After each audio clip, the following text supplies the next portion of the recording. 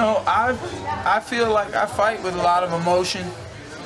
I remember Greg Jackson saying, you know, when you throw some punches, try not, like, I be giving it away, I be telegraphing with my face that I'm about to hit you. But I can't stay relaxed all the way. So, you know, I don't know, I just try to view myself as like a savage.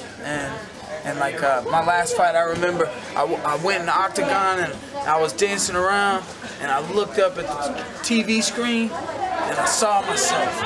And I made sure I looked at myself in the way that I feel I should run into a war. You know what I'm saying? If I got swords or I got guns and I gotta do what I gotta do.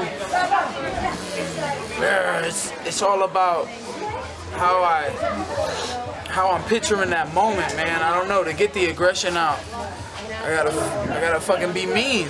And look, now I'm fighting someone who I look up to, someone who was kind to me and friendly to me.